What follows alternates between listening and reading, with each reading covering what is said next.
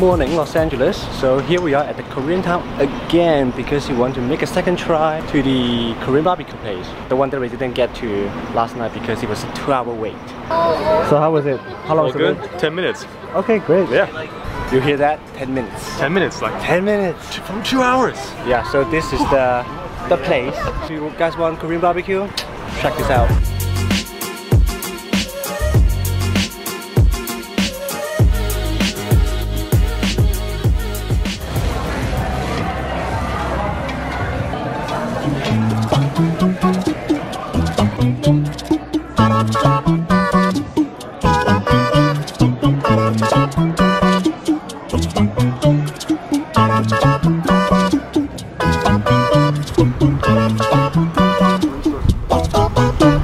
Alright, Korean barbecue checked. Here we are at the Mack Center for Art and Architecture. Louis suggested it. And you want to go back to the first sign and make a right. Okay, thank you. Sticker on. It's official. Quick intro about this place. This is the Mack Center for Art and Architecture. It was actually part of this house. It's actually the house here. It's called the Schindler House. It was designed by an architect from Austria. It was such a departure from existing or traditional residential architecture because it does not have any traditional or conventional living rooms, dining rooms or bedrooms. It's meant to be a cooperative living / working space for two young families. So going in, right, very modern. Very clean, a lot of wooden structure, just like a Japanese style.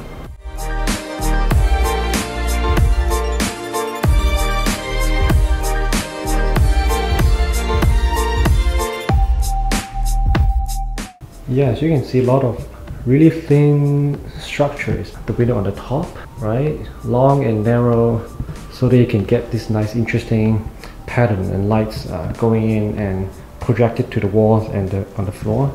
And so as the garden, like the way they trimmed these plants, right? Really long, and the profile is pretty slim.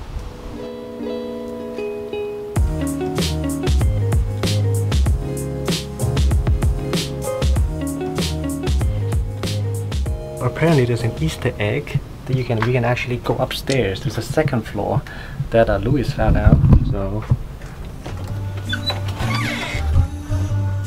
welcome to the sun deck.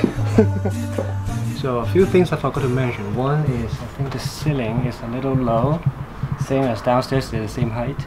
And another thing is I think the windows are actually pretty interesting. One is because you can light ambient light in to the living area or the main space, but also if you are downstairs you can know if the party is going on the roof because you can see the feet, right?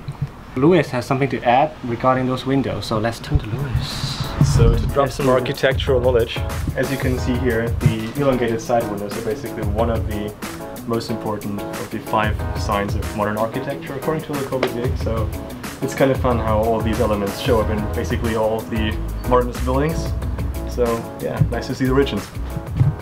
I think it's really clear like how space is divided in this house. So if you see the slit window opening, the concrete wall, more or less a spacious space, that's the main space that you will use for any working or living purpose. So if you go into any space that is surrounded by these panels that are slightly darker, not as many lightings, that means it's a corridor or hallway or any connector structure. Exiting, go to another space, right? You will have a really similar structure of the space. So I think that's very intentional in the sense that all the main spaces were structured and designed the same way, so you can use it however you want. Oh, you're here. What do you think? Absolutely, totally agree. So I like it. I think it's very cool architecture. It's worth a visit. What do you think? Totally agree. I mean, if you're into wabi-sabi and materials, this is the place to go in LA. It's definitely a way to go. If you're into design or architecture, go for it. Design architecture, go for it. Yeah. Moving on, this is Getty Center or Getty Museum, but actually Getty Museum has 2 parts, the Getty Center and the Getty Villa, and we're not at the center part, but most people they refer to the Getty Center as the Getty Museum, so just FYI. There's actually a tram that we can take to go up to the center, but the line is just too crazy, so we decided to walk. It takes about 15 to 17 minutes, and let's enjoy the view.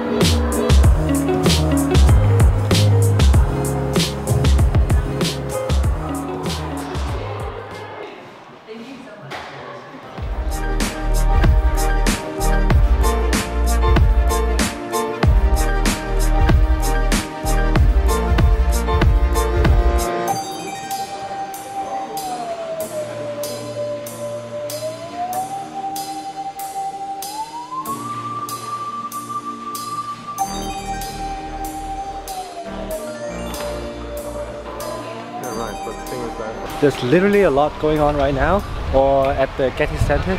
So they have pavilions of pavilions, and it's not a bad idea to get a coffee, iced coffee, iced matcha latte, which I just did, especially in this hot summer. It's really nice. Yeah, it's a bit foggy today, but it's still pretty awesome.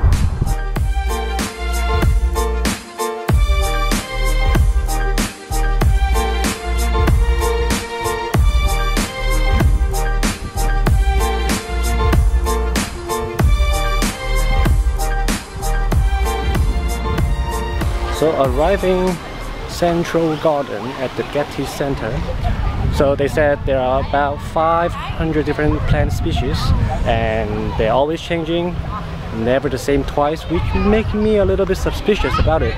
But at the same time, I think they're ambitious enough that I like it. So as you can see, it's a really nice place to chill, to lay down, to hang out, take a break from all the walking and museum. Yeah, this is awesome.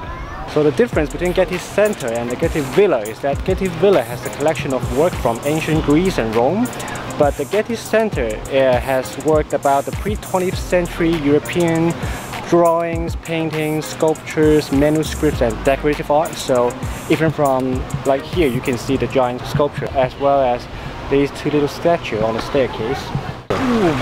So they kicked us out. So they kicked us out because it's already past 5:30. Yes, they close at 5:30. So if you come, be mindful of your time, because it's super easy to spend over 3 hours here. So on your way down, it's a nice walk, but on your way up, it's a tough walk. If you want to do it on your way down. So next stop, Beverly Hills. See you there.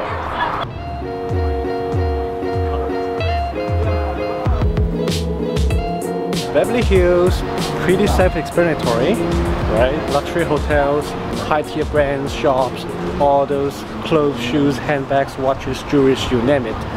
And I think it's cool, but my philosophy is less is more. So we're just gonna tour around, right? Just feel the vibe and then get to dinner, which is a super exciting place that Louis has made a reservation for, and let's stay tuned for that.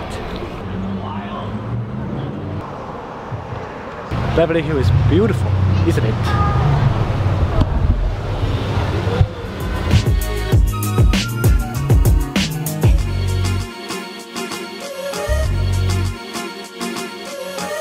(8:26 p.m. dinner time.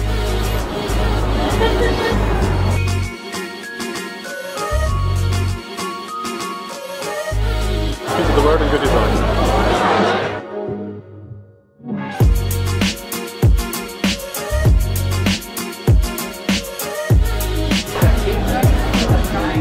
Like a theater, right? And this is the main stage, the audience, and all the tables behind you. Spago. Dinner at Spago is what completes your perfect day in Los Angeles. Dinner at Spago, which completes your perfect day in Los Angeles. The food is fantastic, the kitchen tour was awesome, which makes the whole experience spectacular. And that's it for today. Don't forget to comment down below, like, subscribe, share. See you later. Cheers.